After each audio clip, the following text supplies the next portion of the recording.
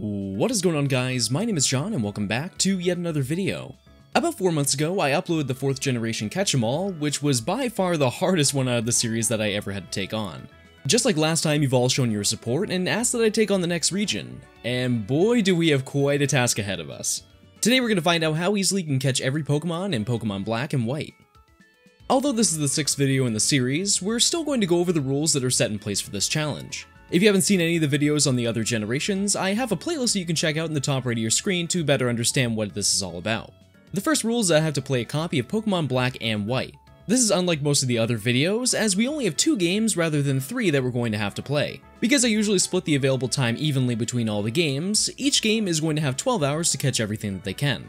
The second rule is that we have to obtain each individual Pokemon, and by the end of it, there should be a complete living dex of all the Pokemon available in Unova. The third rule is that no glitches can be used. This game is pretty limited on glitches, so I think we'll be perfectly fine without them anyways. But with all of that out of the way, let's just jump right into it. So starting out, I just want to say that this challenge is the most daunting one that I've ever had to take on. These games contain more regional Pokemon than currently any other game, and some of them require quite a lot of work to add to the dex. I usually name the rivals at the top comments for the video, but since these games don't have that option, I just want to give a shout out to the 2 top comments on the last video. Cecilia M and Pathetic Person. Now usually I try to assign special tasks to each game to make things easier, but these games are very different in that there are a lot of Pokemon that are only available in the post-game. There's definitely a lot to talk about, but we'll cover each topic when the time comes. So before you start the run, it's best to set your DS's clock to a specific month in the year. In these games, seasons change different parts of the terrain in the overworld, and it's best to set the time to any of the winter seasons. I chose to play this game on my birthday, but you can also play in the month of April or August and have the same effect. After completing all the intro stuff, our story begins in Nuvema Town when Professor Juniper drops off a package at our home. We meet up with our soon-to-be rivals, Charon and Bianca, and we're immediately able to choose our starter from the box on our desk. Because we only have 2 games, for now we're forced to not use one of the 3 choices. Although you all really seem to love Snivy, Serperior is arguably one of the worst starters in the entire series solely because of its base stats. It has a measly 75 attack and special attack compared to Embor's 123 and 100, so it would be the hardest to use in this type of challenge. I ended up choosing Tepig in black and Oshawott in white. Just like the other videos, we're not going to add these to the total until they've reached their fully evolved forms. After picking our new companions, Bianca and Charon challenge us to a battle and we proceed to destroy our entire home. We head downstairs and talk to our mother, who gives us the cross transceiver and lets us head out to begin our journey. After witnessing one of those awkward fights that your friend's parents have when you stay over, we head to the research lab to meet Professor Juniper and receive the Pokedex, and she instructs that we should meet her on Route 1 to learn how to catch Pokemon. She gives us some Pokeballs to start, and we're going to immediately put them to good use. On this route, Black catches Lillipup, and in White we catch Patrat. At the end of this route is Accumula Town, where we meet Juniper again, and she walks us through some more tutorial stuff. Upon leaving the Pokemon Center, we join a crowd and listen to a guy who definitely doesn't look like they're important to the story at all. When everyone leaves, we meet a guy named N, and are challenged to prove our love for our Pokemon. Now it's time for a pop quiz. What is N's real name? Is it A, Nick, B, Nintendrew, or C, Natural Harmonia Gropius?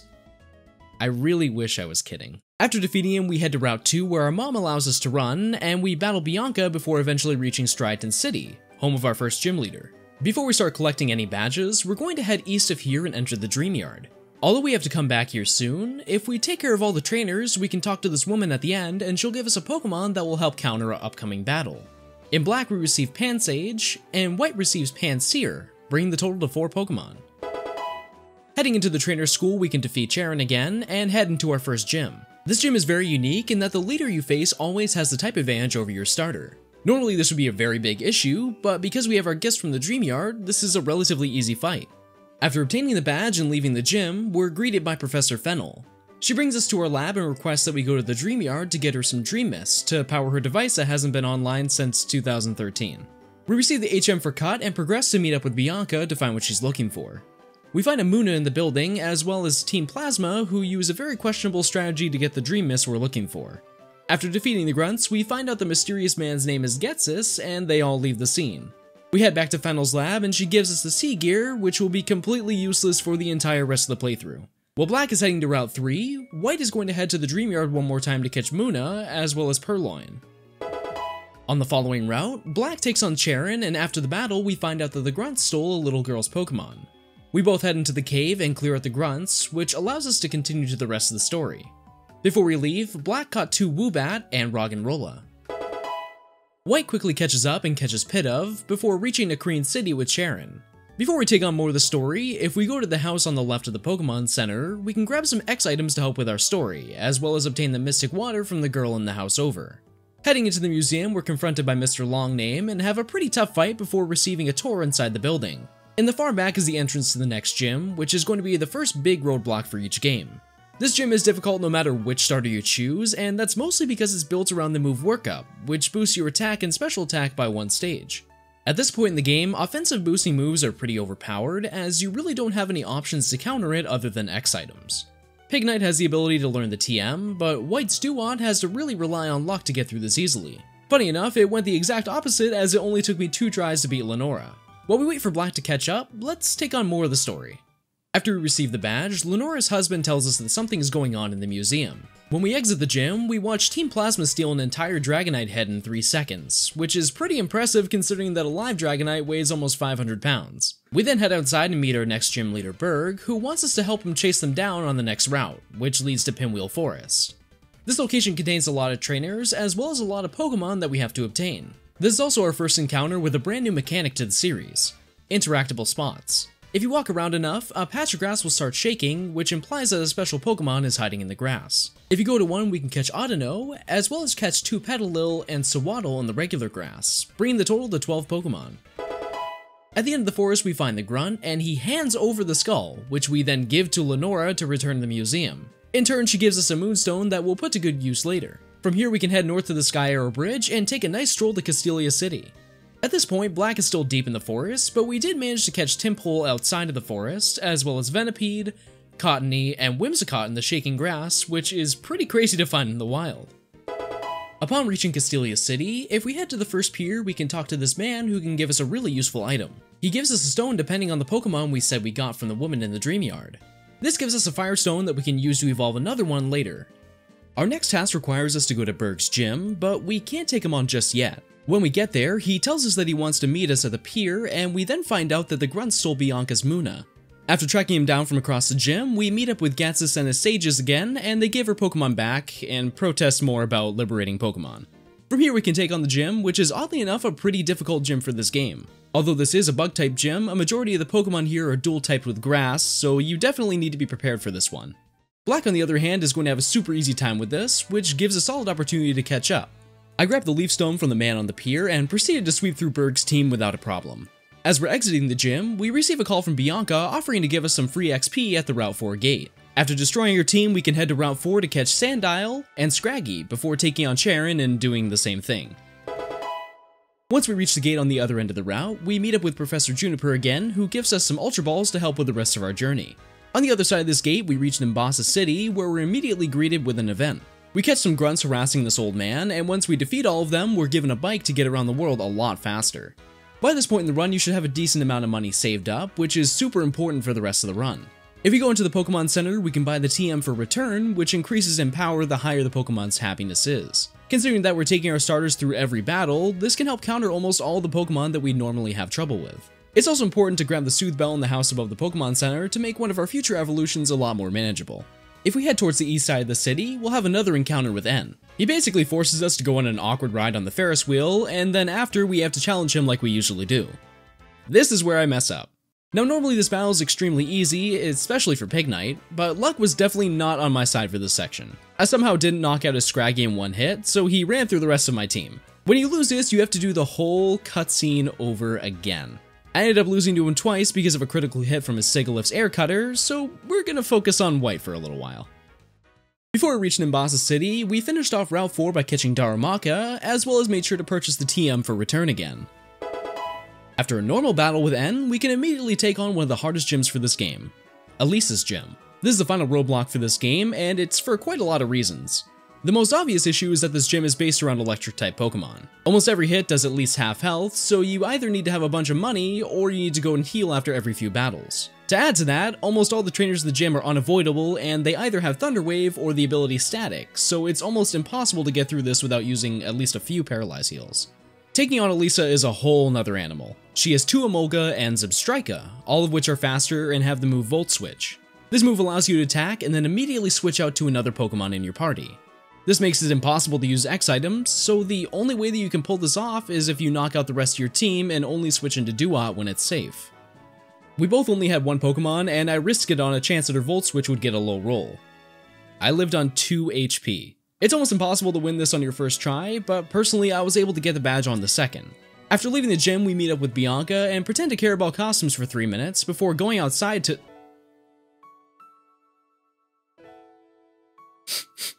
I'm sorry, this music just gets me every time. From here we can head west to battle Charon, as well as meet Alder, who wants us both to show our strength by teaming up to defeat children. Elisa offered to lower the drawbridge at the end of the route for us, but before we do that we have to grab a few Pokemon on this route. On Route 5 we can catch 2 Minccino, Trubbish, and Solosis, before catching Ducklet on the Driftfield drawbridge. At the end we reach the east side of Driftfield City, where we meet the next gym leader Clay, that needs us to help him with Team Plasma and the Sages, who are apparently in the cold storage in the southern section of the city.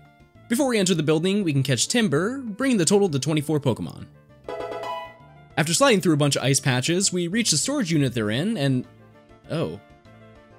Maybe we should check on Black in the meantime. At this point, Black defeated Elisa, and we made our way to Route 5 to catch Gothita and Liepard before catching Vanillite in the cold storage.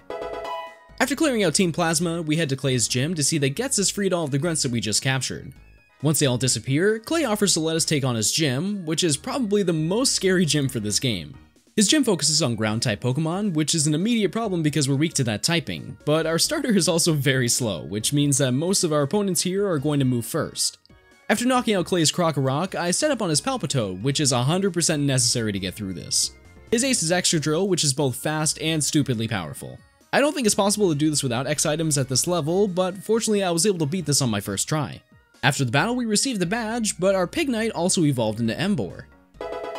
Right after this we're challenged by Bianca on the route's edge, and after defeating her for the 26th time, we're given the HM for Fly.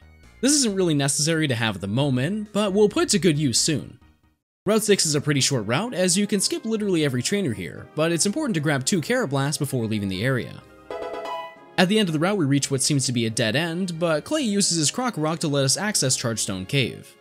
Inside we find N, as well as meet his ninja servants, also known as the Shadow Triad.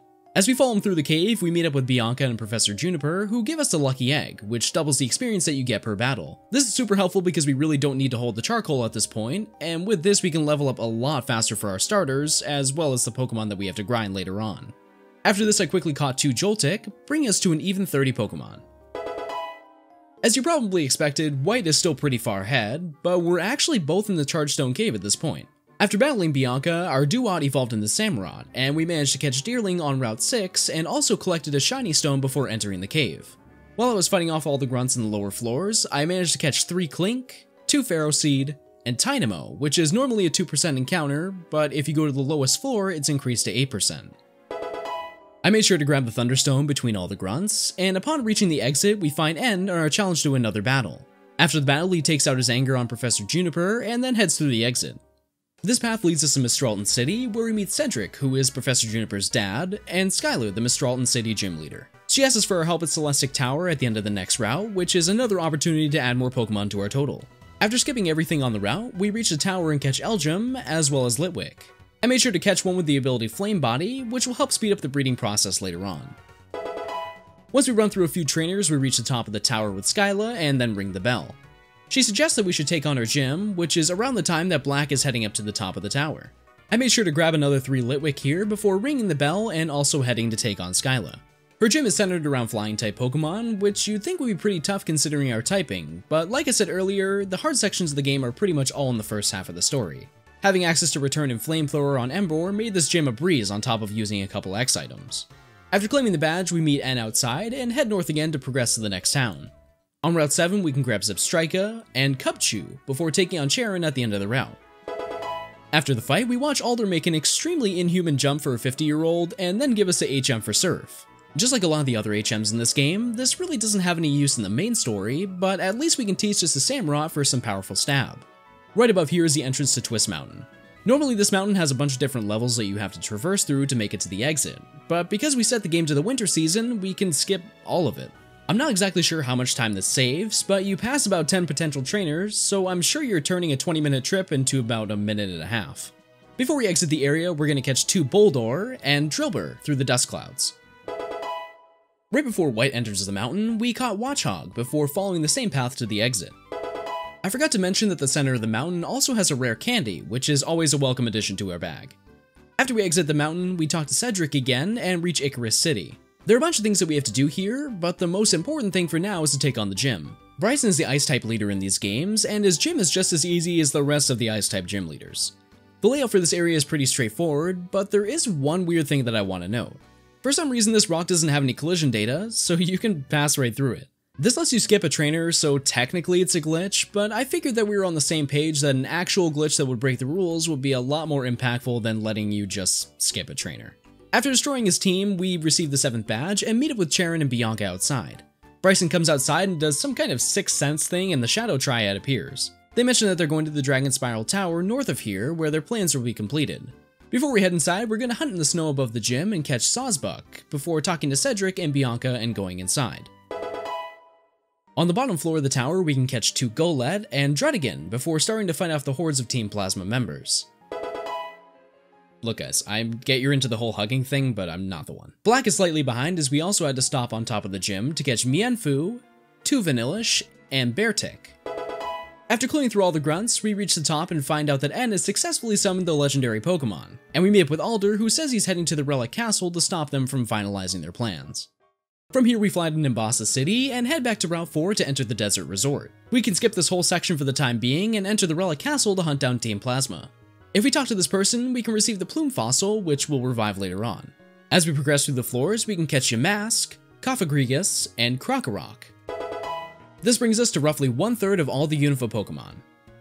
Yikes. As White heads to the Relic Castle, we're able to catch Maractus and obtain the Cover Fossil before dropping down to confront Ghetsis with Alder and Charon. He tells us that it's already too late to stop N, so we exit the area to work on our game plan. As we're leaving the castle, Professor Juniper screams in our ear that she wants us to meet her in Crane City with everyone else. Upon arriving there, we're entrusted with the Dark Stone that contains the other legendary Pokemon. We all then realize that we have no idea how to get him out of the stone, but Alder suggests that the gym leader of Opelucid City might be able to help us. From here we flew to Icarus City, and because it's winter, we can skip all the encounters and trainers on Route 8. At the end of the route, we can take on Bianca and show her that she's really as bad as she thinks she is. After this, we head to the bridge and are confronted by Ghetsis and the Shadow Triad, and he spits his usual evil stuff before saying that he's also heading to Opelucid City. After skipping through Route 9, we reach the city and meet up with Alder to watch Ghetsis' TED Talk on releasing Pokemon. When the crowd disappears, we meet up with Drayden and Iris, who are the 2 gym leaders of Opelucid City. They bring us to their house and tell us a story of the 2 legendary Pokemon, and then challenge us to take on the final gym of the region. This gym is focused around Dragon-type Pokemon, and this really isn't as difficult as you'd think. It is, however, by far the longest one, as you can't skip any of the trainers and the dragon animations take forever, but having access to return on both Pokemon makes this a breeze. After defeating Iris and White, we're given the final badge and can finally take on the Pokemon League. As we're exiting the building, we meet up with Professor Juniper, who congratulates us on somehow conquering the region in like 5 hours, and then gives us the Master Ball. As usual, this will be extremely useful later on. Heading north of the city, we reach Route 10. Here we can catch Fungus and Throw, before taking on Sharon at the end of the bridge to determine who will fight N at the Pokemon League. After mopping his team, we can head through the gates and catch Rufflet, before heading into Victory Road. Compared to a lot of the other games, this area is actually really easy to traverse, but we're going to stay here for a bit to catch Durant inside, as well as Heatmore and 2 Fracture outside. This brings the total to 58 Pokemon. After Black defeats Drayden and claims the final badge, we also receive the Master Ball and head to Route 10 to catch most of the Pokemon that White didn't. Here we can catch Bouffalant, Sock, Vullaby, and 2 Herdier. It's also important to grab the Dust Stone from the man near the Dark Grass for a later evolution. When we reach Victory Road, we take a decent amount of time to catch 3 Dino and Excadrill. Yeah, that's going to be a fun one. By the time we reach the entrance to the Pokemon League at the top of the mountain, White has already beat all of the Elite Four members. Because our Samurott is such a high level at this point, it's almost impossible to lose if you make the right plays.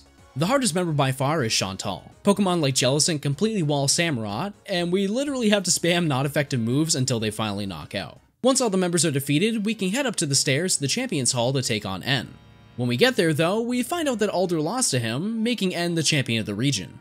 He then, on command mind you, makes an entire mansion rise out of the ground and surround the entire Pokemon League with stairs connecting to the building.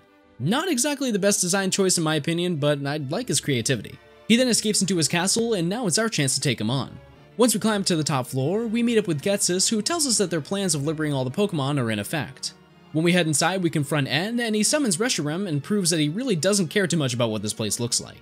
Suddenly, the Dark Stone in our pocket opens up, and we somehow summon the other legendary Pokemon, Zekrom. Now is our opportunity to take him on. Ever since Generation 4, the box legendaries for each game have been progressively easier to catch, and these two aren't exempt from that. Its catch rate is so high that you almost have a 12% chance to catch it at full health with a Pokeball. I feel like this kind of eliminates the legendary aspect of it, but after 4 Dust Balls, we were able to add it to the total. Now that we each have a legendary Pokemon, N challenges us to our final battle. This is actually a pretty tough fight because of how diverse his team is, but if you use the legendary you get, you can knock out a couple members of his team before having your starters sweep the rest. After defeating him, Ghetsis arrives and disowns N, but also reveals that the liberation thing was just a trick, and he only wanted that so he could be unstoppable and rule the region with just his Pokemon. He challenges us to an even more difficult battle, and we get to enjoy the most intense music out of the entire game. After we defeat him, we're basically done with the main story. Alder and Sharon take Ghetsis away, and we have a heart-to-heart talk with N about our love for Pokemon. He sends out his Pokemon and then rockets off into the sunset. From here, we're ready to take on the massive post-game, but before we do that, let's finish off Black's side of the game. After defeating all the Elite Four members, we follow the same path and summon the opposite Pokemon for this game, Reshiram. After throwing a single Dusk Ball, we've captured a total of 66 Pokemon, but there are many more that we have to collect in the post-game. If you didn't know, the main story pretty much only covers the left side of the region, which leaves us with the other side, as well as some other little extensions we have to run through to obtain the rest. If you also haven't noticed, at this point in the game it's rolled over to nighttime, which I plan to make catching Pokemon a lot easier. This is definitely the most optimal way to do this, but it's still not an easy task. When we start up the game again, we're back in our bedroom and we meet up with our mom and Looker, who tells us about some side quests that we're definitely not going to take part in. We have a quick chat with Sharon and Bianca before we're completely free to roam the region as we please. The first thing we're going to do is catch all the Pokemon that I missed on my way through the story. On Route 3 we can catch Blitzel. In the Pinwheel Forest we can catch Pampor in the Shaking Grass, but I also managed to catch another Pansage, which helps save a ton of time later on. Heading back to Twist Mountain, we can grab Cryogonal, who is normally a 1% encounter, but if it's winter it's boosted to 5%. This is actually the last thing that you get as a benefit from the winter season, so we need to change it to any other season than this one to collect more Pokemon. Heading north of Icarus City, we can catch 2 Palpitoad and Stunfisk, before heading back to the Pinwheel Forest to catch 2 Whirlipede in the new extension. This brings the total to 72 Pokemon. Now let's check out the newer routes. If we head all the way back to Route 1, we can surf west of here and catch Basculin, but we also have access to Route 18 and 19 past the gate. In the water, we can catch 2 Frillish and Elamomola before going to the top of this cliff to receive a special Pokemon. The ranger in this building here will give us an egg, which saves us a decent amount of time than actually breeding for it. If we maneuver around the current, we can reach a special grass area where we can finish off the Pokemon for this area. Between the dark and regular grass, we can catch another Scraggy, Crustle, and Dwebble before heading to Driftville City to collect a Waterstone for later. At this point, I realized that I missed another Pokemon, so I went back to Route 9 to catch 2 Gothorita, which pretty much completes all of the left side of the region. The only 2 Pokemon that this game has to worry about on the opposite side is Mandibuzz on Route 11 and Mienshao on Route 14. Our last new location is going to be all the way back at the Relic Castle. If you enter the doorway next to where we previously spoke with Ghetsis, we can enter a small maze of the Relic Castle. After we meet one of the sages, we can enter this small room and encounter Volcarona. This is another one of those not legendary Pokemon, so as long as you can live a couple attacks from a level 70 Pokemon, this shouldn't be too tough to take on. After leaving the maze, I managed to catch another high-level Krokorok, but at this point I realized that I'm running really short on time. I decided to add a couple more tasks to the other version, but we'll talk more about that later. After this, we can head to Route 7 and see there's a huge storm going on. In this house, we can meet a woman who tells us about a Pokemon that's causing the big storm, and after we leave, we come to face with it. Tornadus is one of the roaming Pokemon for this region, and although we don't have a radar to find them like you could in Gen 4, they're actually pretty easy to find. If you read the message board in the route's gates, they'll tell you exactly what route the Pokemon is on. Sometimes they move by the time that you get there, but if you do the classic trick where you go in and out of the routes, you'll eventually find it in the area. Because we still have our Master Ball, we can quickly add Tornadus to the total. Our final stop is going to be the Giant Chasm. The only reason that this game goes here is to catch a Ditto for breeding, but we'll come back to the area later to finish it off. Before we do this next part, it's important to go into Kreen City's museum and revive the fossil that we received to get Archon. The breeding section for this game is relatively short, as we ended up catching some of the Pokemon that we needed to breed on our way here. After biking around for quite a bit, our eggs hatch into another Archon, Tepig, our second Panpour, and the egg we received on Route 18 turned into Larvesta. All we have to do from here is grind out the rest, so let's check out the postgame for White. After going through the same dialogue in Uvema Town, we begin covering the Pokemon that we missed by going to the Dream Yard to catch another Munna, Emolga on Route 6, Garbodor and 2 Duosion on Route 9, and a Mungus on Route 10 before changing the season to Autumn to collect the rest.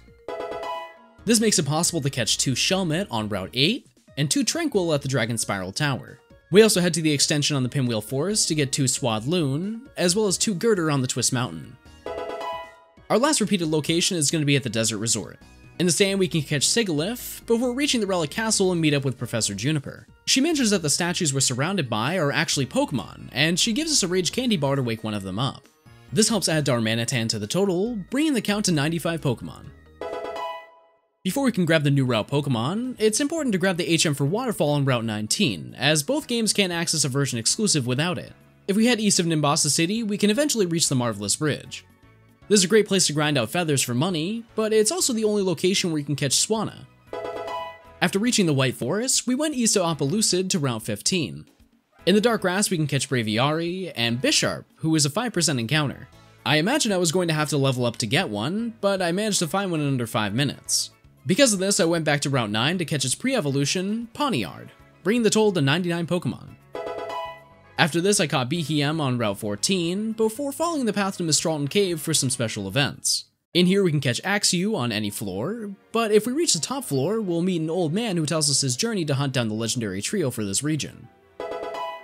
He says that he found one of them hidden in this cave, and being the people that we are, we're going to steal all of his hard work and take it for ourselves. The first one we meet is Cobalion. This Pokemon is as difficult to catch as the rest of the legendaries in these games, but because of all the Dusk Balls, we have roughly a 10% chance on every throw. After a couple minutes, we can add it to our party.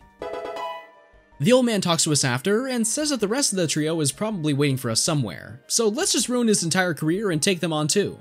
If we fly the Pokemon League and take the left path in Victory Road, we can catch Terrakion. And in the deepest part of the Pinwheel Forest extension, we can catch Virizion. I wish I had more to say here, but this took me all of 15 minutes to do, so there really isn't a lot that's challenging about this. The last Pokemon that we have to collect for now is going to be the roamer for this game. After going through routes for only a minute, we're able to find Thundurus and use our final Master Ball to finish off this section. Now it's time to breed some Pokemon. At this point you've probably realized, wait a second, you only have 2 of the starters. And you're right. Because there are only 2 games in this series, we're going to just have to trade over another one from a fresh save file. This is going to be a trend for pretty much all the future videos for this series, but we did the same thing about 4 times in Generation 1, so it's really not anything out of the ordinary.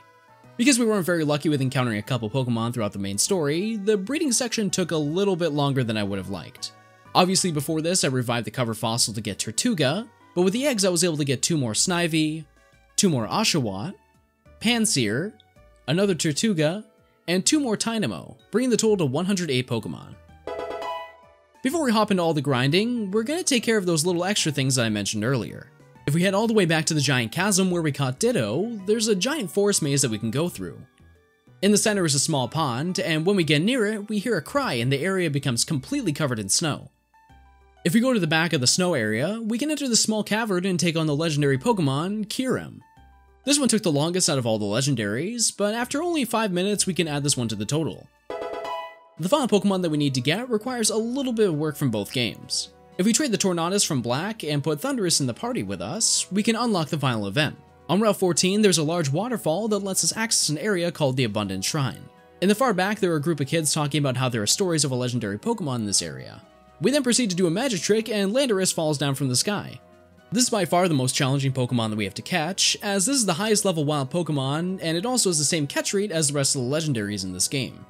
After chucking a few Dusk Balls, we can obtain the final Pokemon, which brings our total to 110 Pokemon. Now it's time to grind out our catches. After knocking out about 1500 Audino, we were able to evolve Tepig to Pignite, Herdier to Stoutland, Palpitoad to Seismitoad, Whirlipede to Scolipede, Frillish to Jellicent, Scraggy to Scrafty, Krokorok to Crocodile, Archon to Archeops, Gothorita to Gothitelle, Vanillus to Vanilluxe, Joltik to Galvantula, 2 Litwick to Lampent, 2 Dino to Zweilous, and Zweilous to Hydreigon.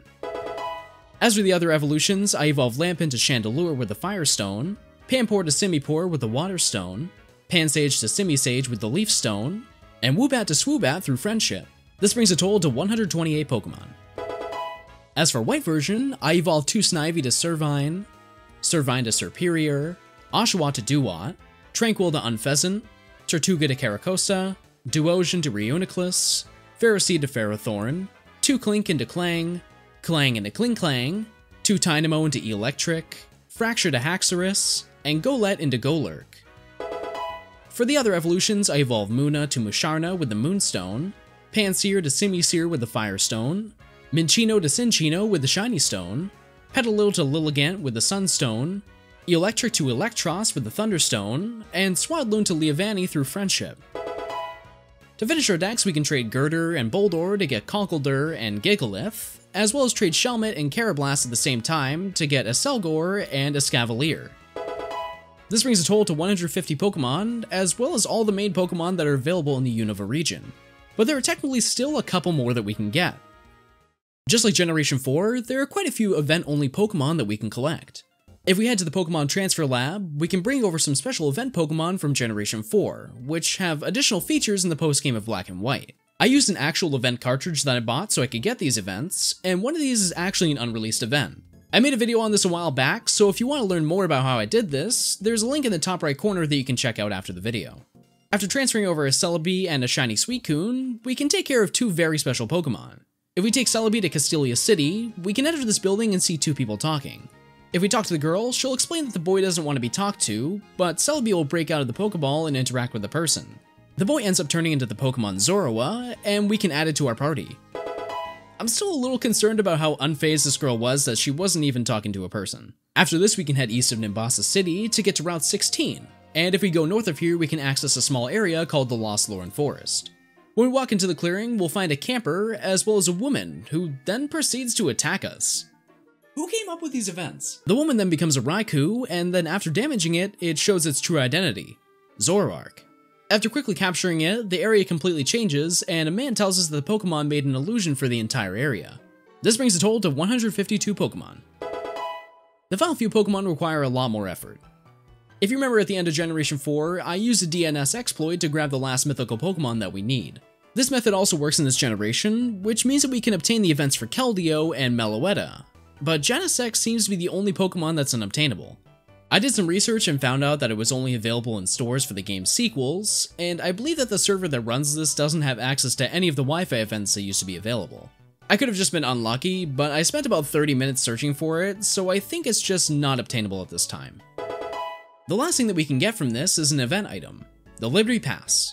If we pick up the item from the Pokemon Center and head to the far left pier of Castelia City, we can take a boat to Liberty Garden. This area contains a bunch of tourists, but it also has the remnants of Team Plasma, which is super funny once you actually beat the game, because this event was primarily designed to be unlocked right when you got to Castelia City. After letting them know that their group doesn't really exist anymore, we can head into the bottom of the lighthouse and battle the mythical Pokemon Victini. Although it's only level 15, it has the same catch rate as a legendary, so it definitely took quite a bit to add it to our team. With this, we've captured 155 Pokemon, as well as pretty much every regional Pokemon that's available in Pokemon Black and White. But how did I do? So let's review.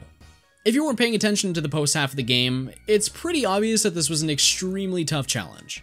The amount of preparation that went into making this video happen was actually worse than Generation 4, and that's entirely because of the amount of things that you have to go out of your way to get to make this easier in the long run. In Pokemon White, I finished with a time of 11 hours and 55 minutes. I actually finished at around 11:35, but because I had to help out with Kiram and Landaris, I just barely completed it. Obviously, the events took an additional 30-ish minutes of in-game time, but I never counted those because you're not really intended to get them after the servers were shut down. It took me about 4 tries to get this run down, and I'm pretty proud of it. Ashuan has a pretty rough time in the beginning, but I lucked out through pretty much all the gym leaders. And now for the disappointing part. In Pokemon Black, I finished with a time of 12 hours and 53 minutes, which means I failed the challenge. A lot of you might be disappointed or upset that I wasn't able to complete this in 24 hours, but let me explain why for the people that don't understand. There is no denying that this is by far the hardest game to take on. Generation 4's games were definitely hard too, but the only thing that really made it difficult were the honey trees. Getting to that point takes only about 3 to 4 hours, where in this game it takes minimum 5 hours to just beat the story.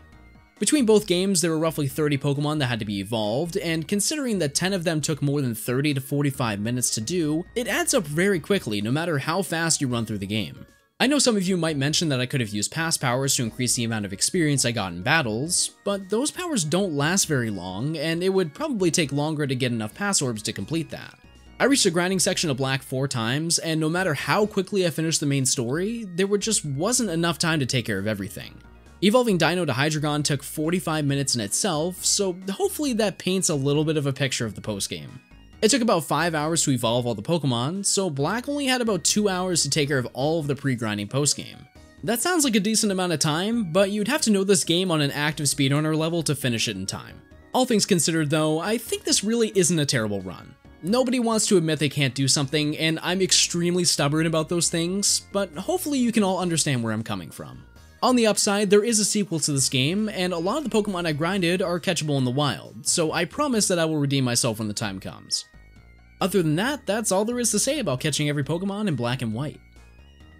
And that's going to do it for today's video. If you liked the video, leave a like and consider subscribing, as I'll be uploading more videos like these very soon. If you have any suggestions for videos that you'd like to see, leave a comment below. Follow me on Twitter to keep updated with new videos as they come out. Other than that, I'd like to thank you all for watching, and I'll catch you on the next one.